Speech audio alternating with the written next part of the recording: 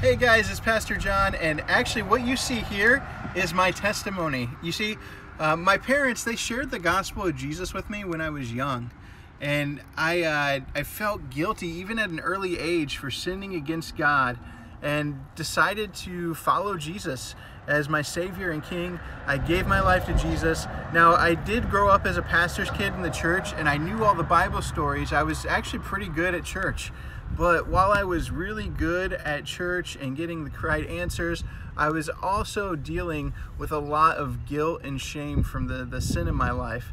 I was a follower of Jesus, but I never made my faith my own. I was more interested in things like video games, money, and satisfying my own selfish desires than I was in actually what Jesus wanted me to do with my life.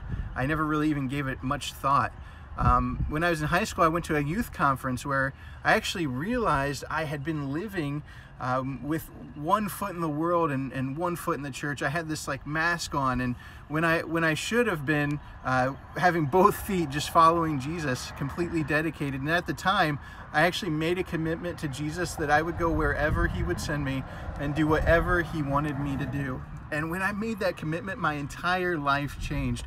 From that moment, I was a new person and began to find my identity in Jesus. Instead of experiencing the guilt and shame of my sin, the guilt and shame of the sin of my life, I began to experience the love and forgiveness of God through Jesus.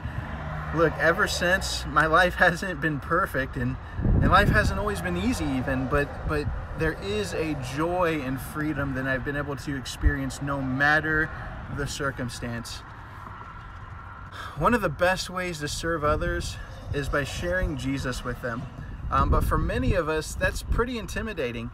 So, we don't want to come across as pushy, and we're worried people will be offended when we talk about our faith. However, one simple way to share Jesus with other people is to do what I just did right here. It's by telling our own stories. We live in a culture where people love hearing stories. Other people will be way more likely to listen to you if you tell them about how Jesus has transformed your life in a personal way.